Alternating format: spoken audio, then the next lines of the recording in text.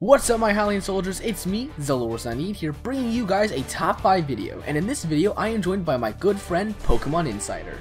What's up everyone, Pokemon Insider here to talk about our personal favorite stages in the newest installment of Super Smash Bros. However, we are not limiting ourselves to Smash 4 exclusive stages. For example, Final Destination is in more than one Smash game, but it's an option for our list. And with that out of the way, let's get this video started.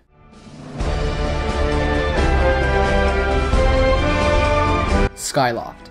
This stage is on the list for many reasons for me.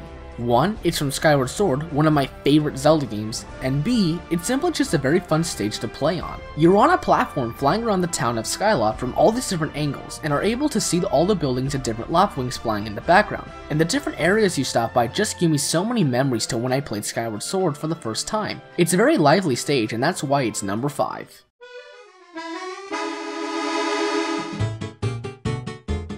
Delfino Plaza. Super Mario Sunshine is definitely my favorite Mario game unless you include Luigi's Mansion, and having a Smash stage for the game is awesome. The stage is also amazing because during the transformations, there are extremely low ceilings, which is good for characters like Rob and Mario, whose primary KO options are off the top. Those guys are my mains, by the way.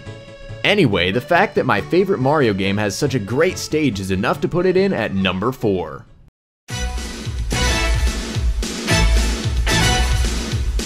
Port Town Arrow Dive.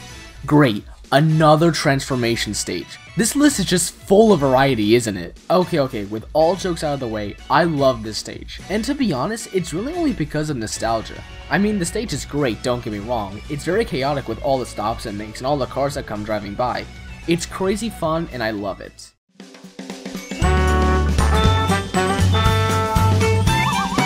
Town and City. Now here is a stage I like purely out of competitive viability. Like I said earlier, I play as Mario and Rob mainly, and Town and City is a great stage for the two characters. This is because the stage has both good platforms and low ceilings. The platforms are good because both Rob and Mario have a huge advantage when they get their opponent on a platform, and the low ceilings are good because the KO options for both characters are off the top. This is a great stage for me, and that's why it's in at number 2.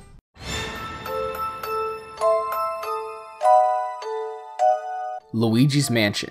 The best way for me to explain this stage is how I explain Skyloft, in the sense that this stage comes from one of my favorite GameCube games of all time. I absolutely love the detail put into the stage, how you can follow the stairs to the second floor and to the left is the baby's room and all the other rooms on the stage.